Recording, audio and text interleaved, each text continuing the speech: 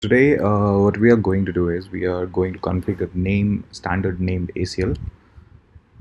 So we have a certain task to configure this entire topology.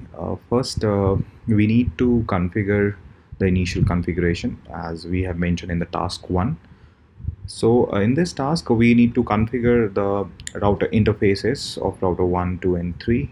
So let me maximize this picture, and you can see there are three routers: router 1, router 2, and router 3. So in the initial configuration, we are going to configure these interfaces. Like router 1 have two interfaces, f0 by 0 and f0 by 1, as well as router 2 has three interfaces, 0 by 0, f0 by 1, f1 by 0. So these are the interfaces that we need to configure, and router 3 has two, f0 by 0 and f0 by 1. So here we are going to configure the subnet is 192.168.22.0/24. Here we are going to 33.0/24, and and the other thing is in this interface of 0 by 1 we have one PC1, and we are going to give the IP 1.5, 192.168.1.5. PC2 is 192.168.2.5, and PC3 is 192.168.3.5. So this is our first task to do the initial configurations, the interfaces. Then we are going to configure the EIGRP with the autonomous number 100 on router 1, 2, and 3. Okay, router 1, 2, and 3. After that, if you go down in this post, we have another task known as task 2. So in this task 2, what we are going to do, we are going to block the 1.0 network from accessing 3.0 network using the name ACL, and also we are going to permit rest of the traffic. So if rest of the traffic means if anyone is ping from 2.0 network, he can ping, but if any traffic is coming from 1.0 network, it should blocked. Okay, so let's understand from the diagram perspective. If this PC is try to ping or try to come in this 3.0 network, it should blocked here. So we are going to apply the ACL here. So if 2.5 is try to come ping this 3.5 PC, then he can do that. Okay, so let's go with the task 1. Let's start our GNS topology. So we have already configured, we have already mentioned all the subnets, all the IP addresses here. So let's start. In GNS3, you can click on the start button. So you can see all the interfaces are showing green. Now you need to go to the consoles. Now to go to the consoles, you can go two ways: either right click here and go to the console, click here, okay, and another thing is click here. So what it will do, when you click here, it will start all the consoles for all nodes. So once I click here, you can see all the consoles are coming up.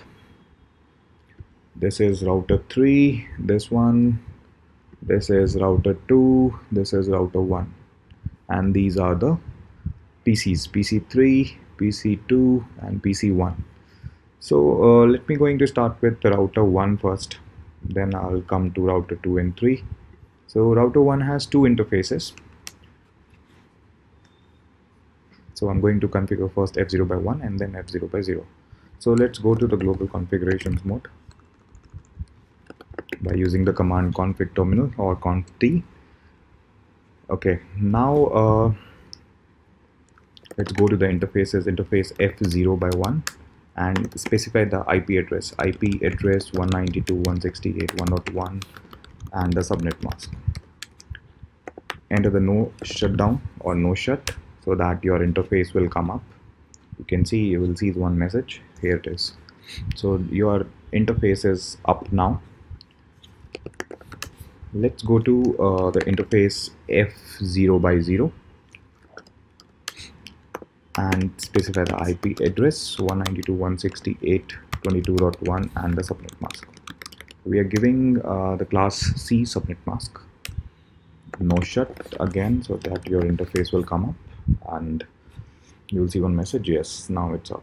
So you have already, yeah, now we have configured the both of the interfaces. Let's go to the router 2. So router 2 has three interfaces, F0 by 1, 0 by 0 and 1 by 0.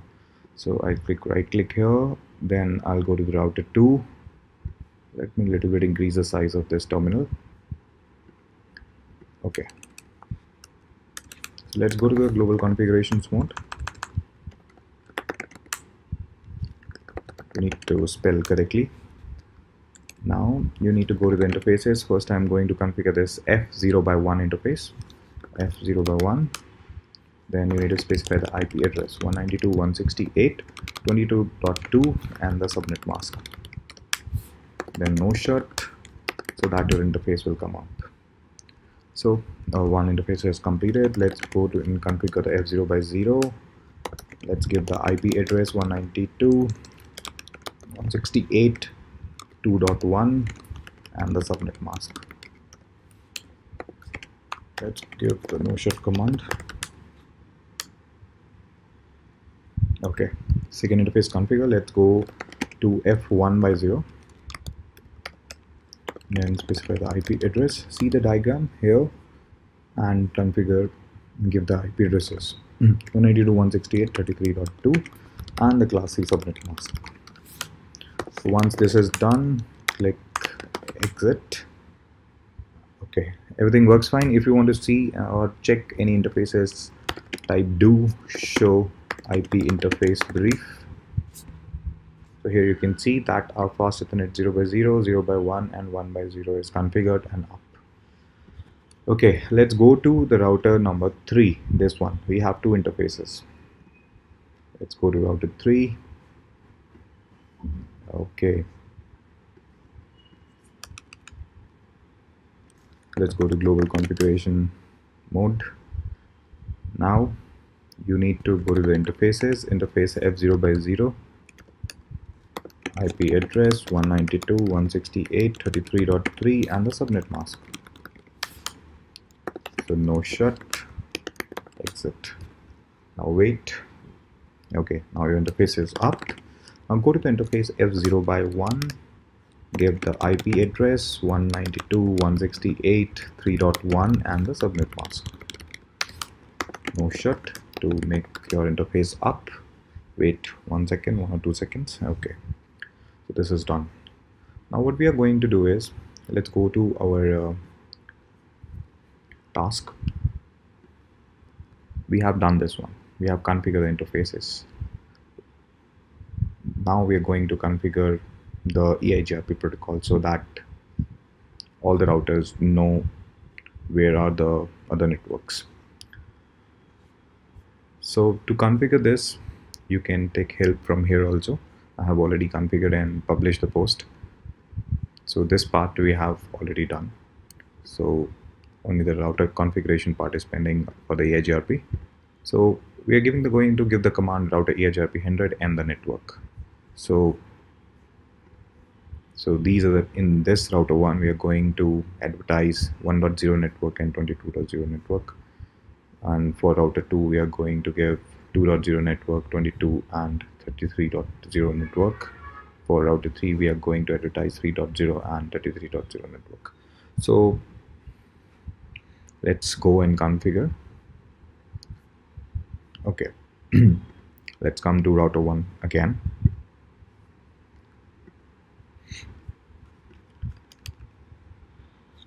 Okay, I'll show you one more thing on that. Let's go and check it out. What are the routing table? Is there anything on the routing table or not? For that, you can use a command show IP route. So you can see there are only two directly connected networks. C means connected. Okay, so there is no EIGRP till now configured. Okay, so let's go and we'll go to the global configuration mode and configure the EIGRP, and you can see now you need to enter the autonomous system number. So you can take autonomous any number from between 1 to 65,535. So I'll take it on as per the examples 100. Okay, now you need to give the network. Network one is 192.168.1.0 and 168.22.0. Okay, exit. So this is done. Let's go to router number 2, this one. Right click again, go to router 2. Now give the command router EIGRP, autonomous number is 100. Now advertise the network. Network is, I need to advertise 2.0, 22 and 33. 192.168.2.0, network 192.168.22.0, network. Oh, so you can see that some adjacency is changed between the routers. Okay, 192.168.33.0, done. So we are done with router 2. Let's go to router 3.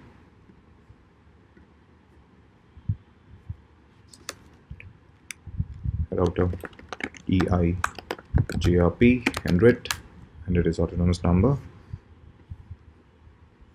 and the network 192.168.3.0. Okay, so this is the network. Then the network 192.168.33.0. Okay, so this is done. So you can see that here are some tables are exchanged.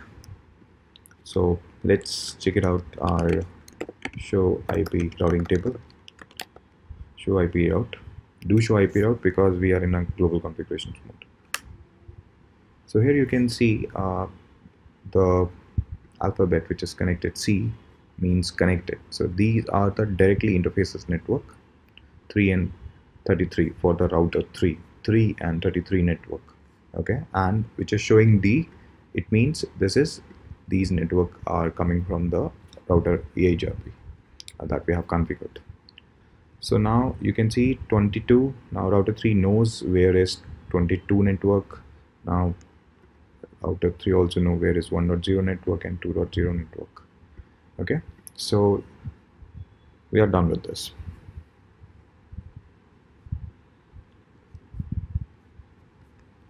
Okay, now the next task is configure IP addresses on PC1, PC2 and PC3. PC1, this one, as we have already discussed earlier. PC2 we are going to give 192.168.2.5, and PC3 we are going to give 192.168.3.5. so these are the VPCS systems. So we have not used Windows 7 or any other because we want to save the memory. So let's go and configure these PC IP addresses. Okay, let me open the PC1. So if you don't know how to configure IP addresses, here there is a basic command like IP, the address that you want to configure. In my case 192.168.1.5/24 will give the class C address, sorry, subnet mask, and the gateway 192. For this PC the gateway should be 1.1, 192.168.1.1, 192.168.1.1. okay, now it will check for the duplicate addresses. Okay, now it gives the, so now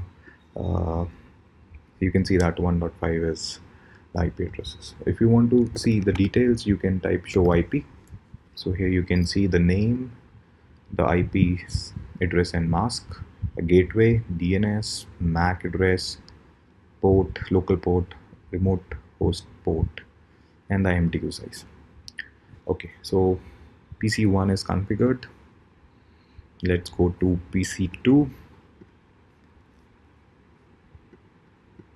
Okay, so PC2 is we need to give 192.168.2.5/24 and the gateway 192.168.2.1 will be the gateway address for this PC. Okay, we are done. Let's enter the command show IP one more time. Okay, done. So let's go to PC3 now. So PC3 we need to give the IP address 3.5, 192.168.3.5/24, and the gateway 192.168.3.1.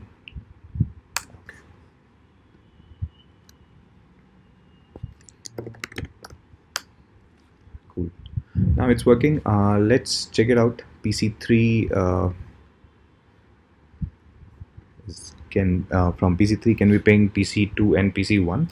So let's ping from PC3 192.168.2.5, and here you can see we are able to ping. So this is what we are going to do is we are checking, actually we are able to reach PCs which is connected on different networks.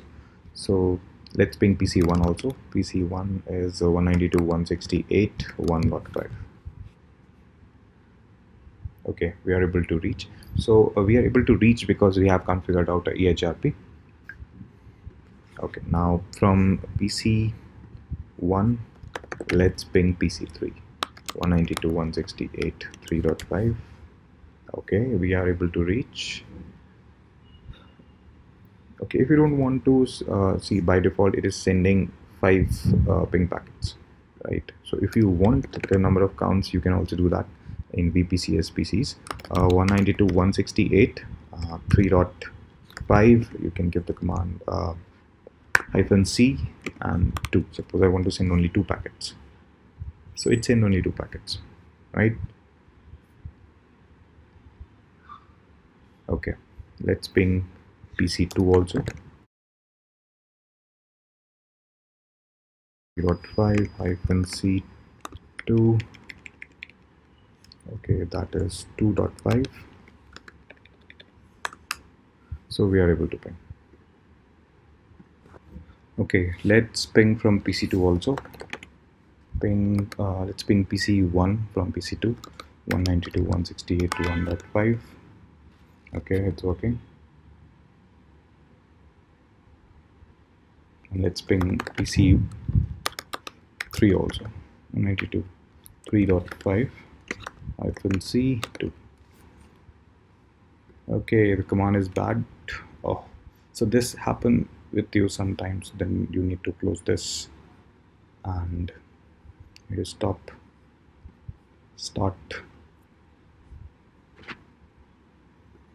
and go to the console again and give the IP again 192.168.2.5/24 and the gateway address 192.168.2.1 as we have mentioned here.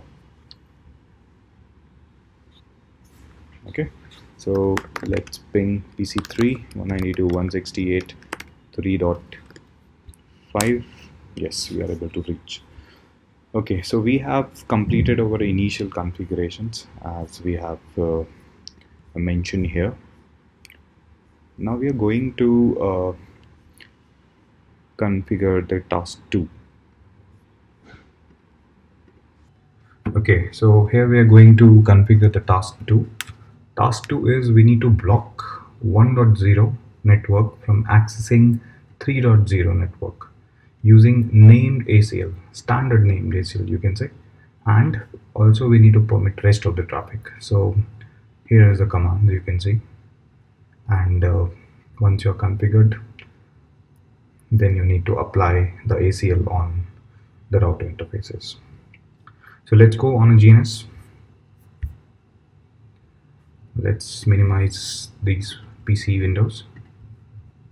We'll use it later, and go to the R3 because we need to configure the ACL here on the F0/1 interface.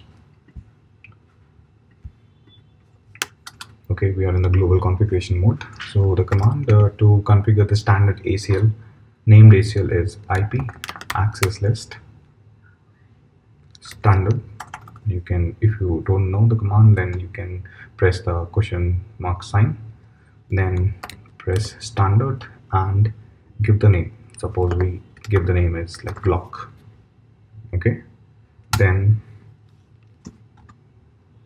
okay, now what do you want to do? You want to reject the packet, then you need to enter the command deny.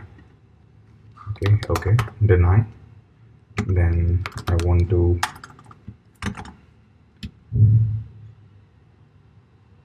specify the network like 192.168.1.0, and the wildcard mask you need to define wildcard bits 000.255. Okay, now we also need to permit rest of the traffic, so we'll give the permit command permit any, and that's it. So now we are going to apply this ACL on F0 by 1 interface, and to apply this, IP access group, the name of your standard ACL, okay, access list name. We have give the access list name is block, okay. Oh, sorry, we need to give one more thing, and that is the directions where you want to do. So here the packet is coming from the outward directions, like if this PC ping the PC3, then the packet will reach to this interface and it go outwards direction. So the packet is going outside, right? So we need to do is we need to mention the direction. So out. That's it. Exit from the interfaces. Now let's go to the ping PC1 and ping PC3. Ping 192.168.3.5. You can see this is blocked.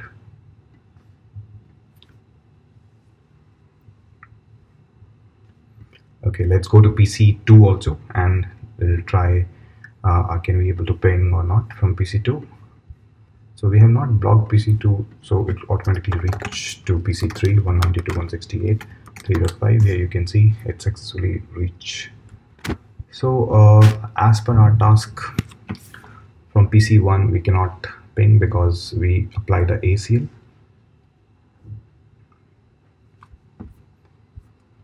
As we have mentioned here. So that's it. So this is how you can configure standard name ACL on GNS3. This is one of the example. You can do multiple examples based on your requirements or multiple scenarios, right? So keep in touch with, so keep following kalinetworkers.com. We'll meet you soon on our next video. Thank you.